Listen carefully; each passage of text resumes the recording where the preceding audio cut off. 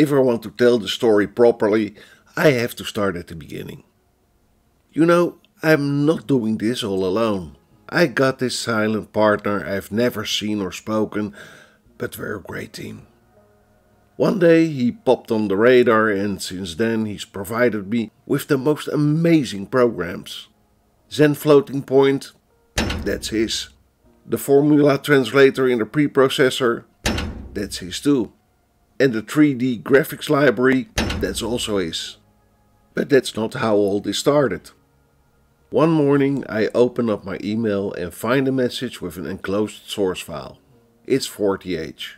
It compiles and runs without a hitch, so I include it in a repository. A year goes by, I'm coming across a Rosetta code task that requires a graphics library, and then I remember I actually got one. It turns out it's real easy to use, and I quite like it. On closer examination, it proves to be a portable PixMap implementation. It's basically a bitmap. It supports binary grayscale images, also known as the P5 format, and binary color images, also known as the P6 format. A portable PixMap file consists of a header and a raster of rows, in order from top to bottom. Each row consists of a width number of pixels in order from left to right. That opens up quite some challenges when you come from another graphical API. The X and the Y coordinates are swapped, and coordinates 0, 0 refers to the top left corner, not the bottom left corner. Of course, you have to take that in consideration, but you get used to it after a while. Anyway, I really love this library, especially the Turtle Graphics extension, so I poured a whole lot of programs to it. But some things are just missing, like circles, ellipses, arcs. It also lacks a flood fill. So I take a deep dive in mathematics and graphics algorithms and start to add all these things, bit by bit. Now, I'm happy, my guy's happy, the community is happy. It just required a lot of time and effort. And then I thought, what about vector graphics? You see, bitmaps have a few drawbacks. They are big compared to vector graphics. And when you zoom in, at some point they become pixelated. Your line ceases to be a line, your character stops being a character, and forget all about your circles and ellipses. I started out with PostScript, but although I dabbled a bit with the language some 30 years ago, I rejected that option pretty quickly. Too complex. I wanted quick results. SVG was an entirely different story. It blended in just fine. You know, in order to create a portable PixMap in 40H, you have to define the dimensions, just like in SVG. Then optionally you have to define a background color. I could do the same thing in SVG by defining a box having identical dimensions as the image and then fill it.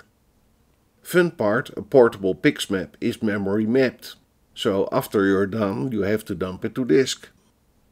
An SVG is not memory mapped and can be written straight to file at its very inception. One of the first things I added was plotting, since that's required quite often.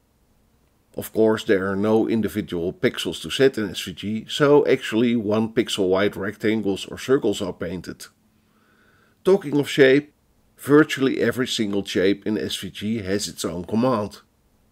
Mapping portable PixMap library words onto them was quite trivial. Just convert the parameters and we're there. With the exception of circle arcs, I must admit. But actually I'd done quite some work when designing that very same functionality for the portable PixMap library. Of course I had to replicate adding text, but that proved to be much easier than I thought. And finally I threw in polylines for good measure. Like our portable PixMap library, SVG uses RGB triplets, which is a great fit. So I defined the basic 8 colors and a color word to set them. Why? Because SVG has no flood fill routine. Instead of selecting a coordinate and issue a fill command, shapes have a fill color. And I'd rather use the familiar color words for that one than come up with some weird and awkward solution nobody really digs. And then it dawned upon me. I had replicated almost the entire portable Pixmap library. All I had to do was to backport a few words, and that's it. Porting programs to this SVG library would be a cinch. Now, there was also a 3D graphics library and a turtle graphics library, but because this new SVG API was so similar to the old one, interfacing with it was quite trivial. I did it within a day. Of course, I contacted my silent partner, asking if he agreed to these minor changes. And fortunately he did. We converted a lot of programs that weekend.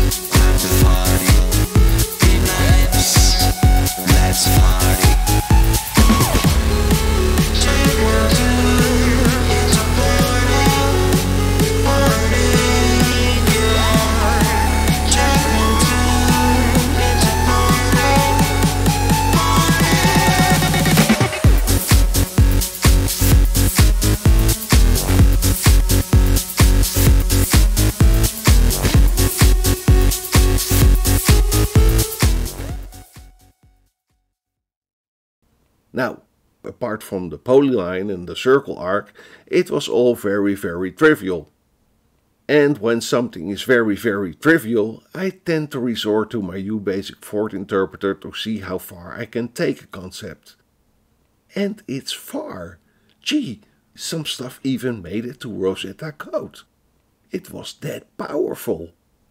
In BASIC, the entire library takes about 175 lines.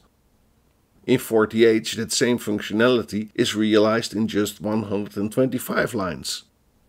It's still Ford, you know. Add another 30 lines and we'll throw in polylines and circle arcs as well. That's all, that's the entire library. And you can create the most wonderful images with it. Recently, I came across The Witch of Agnesi.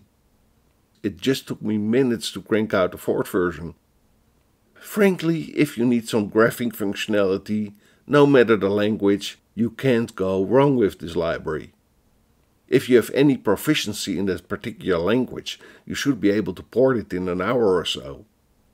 And it's very lightweight. It barely burns any cycles, nor does it require a lot of memory. I'd say give it a go. And ending on that positive note, I'm Hans Bezemer, and this was Back in Ford.